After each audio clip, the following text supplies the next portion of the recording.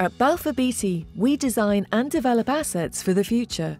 Our blueprint framework for sustainable business identifies 3 areas of focus to position sustainability at the heart of everything we do. The refurbishment of the Edith Green Wendall Wyatt Federal Government Building in Portland, Oregon, exemplifies our integrated approach to sustainability over the entire lifespan of our projects. Here's how. We sourced client feedback and review cycles throughout the project to adapt continuously to new requirements and to gain a deep understanding of the US government's vision and efficiency targets. We took on the job to reimagine both the envelope and inner workings of this 40-year-old 18-story building to turn it into one of the most energy and water-efficient US government facilities.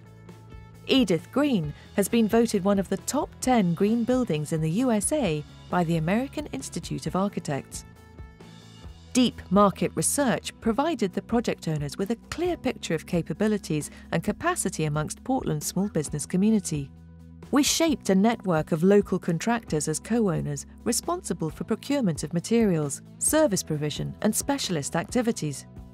Intensive workforce training helped them meet the project's demanding skill requirements.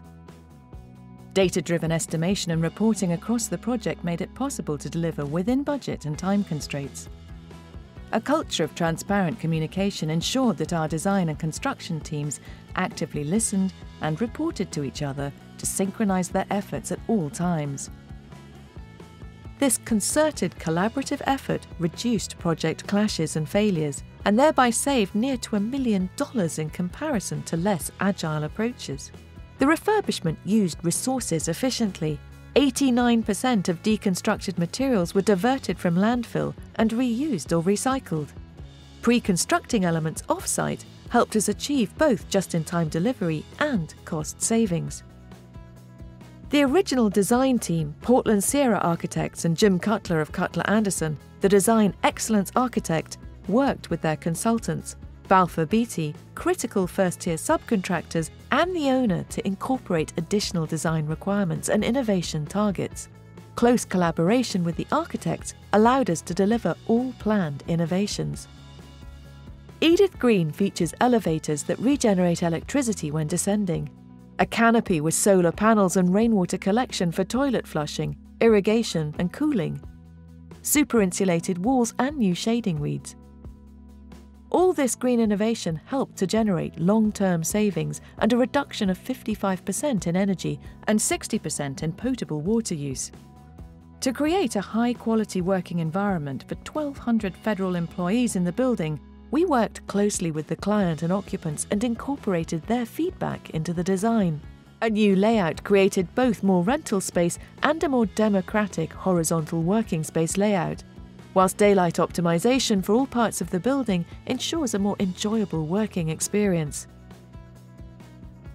85% of the project spend went into the local economy.